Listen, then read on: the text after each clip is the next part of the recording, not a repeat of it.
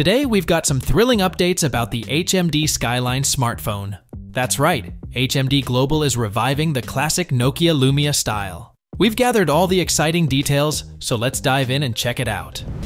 First up, let's talk about the hardware specs. The HMD Skyline is rumored to be powered by a Snapdragon 7S Gen 2 chipset. It will feature a stunning 6.67-inch Full HD+ 120Hz OLED display, perfect for those crisp and vibrant visuals we all love. And for cameras, the primary lens is a 108-megapixel Samsung ISOCELL HM2 sensor, and the rest of the sensors are 8-megapixel ultra-wide plus 2 megapixel. So other than the main camera, the rest of the two cameras are just okay. For front, you'll get 32-megapixel camera with autofocus and OIS.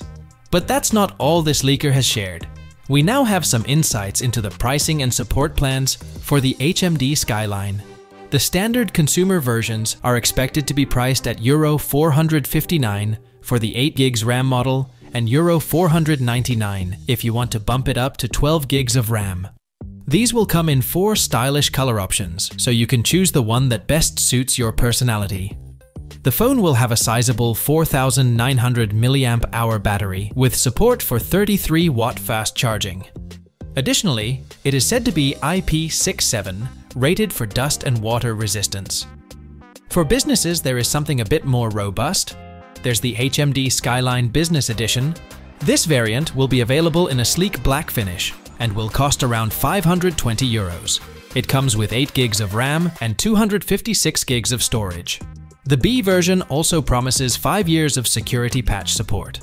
Now, let's talk updates. While HMD Global promises 3 years of Android updates for the Skyline, it's a bit behind Google's and Samsung's 7-year commitments. However, this is pretty much in line with other Android manufacturers. And for the BE version, you get those 5 years of security updates, which is a nice touch for business users. So, what can we expect in terms of software? The HMD Skyline is likely to launch with Android 14, and based on past performance, will be supported up to Android 17. That's a decent run for any smartphone.